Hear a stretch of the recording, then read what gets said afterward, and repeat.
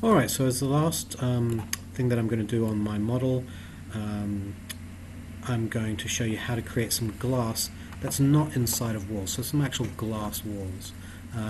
Normally how you would create glass is you'd create a wall. I'm just going to do this very quickly, just so let's put a wall here, let's say like that, and then inside, let's get rid of this, and then inside of this wall you could then put a window.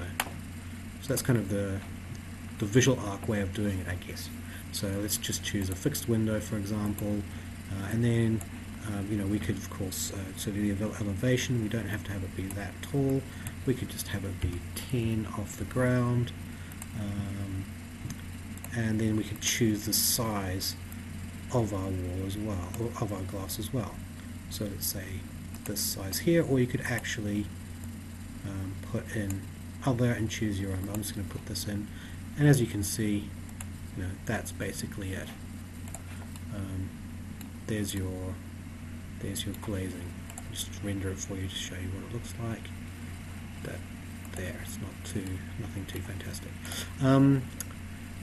So that still leaves you with walls, and you can make the windows exactly the same size as the walls, but it's quite a kerfuffle. It's not really worth doing according to me.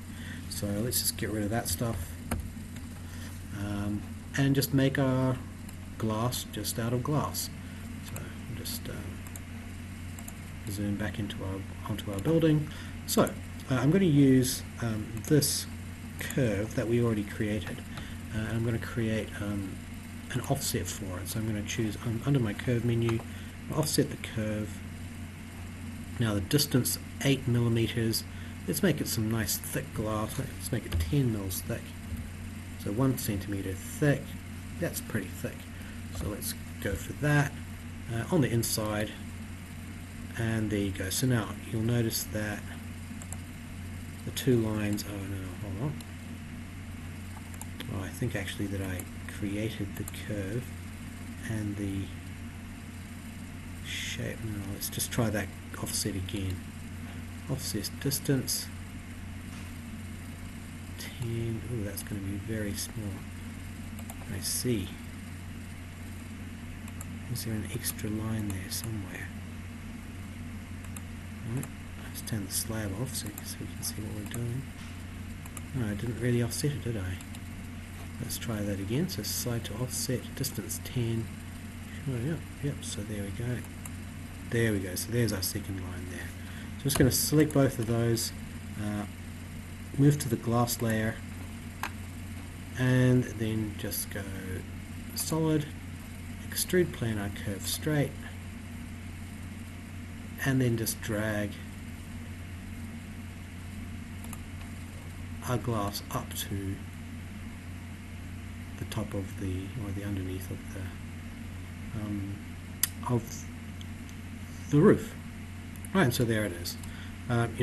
Again, this is a very basic sort of model. You're going to have a much more in-depth and more worked out design than this. Oh, by the way, I could create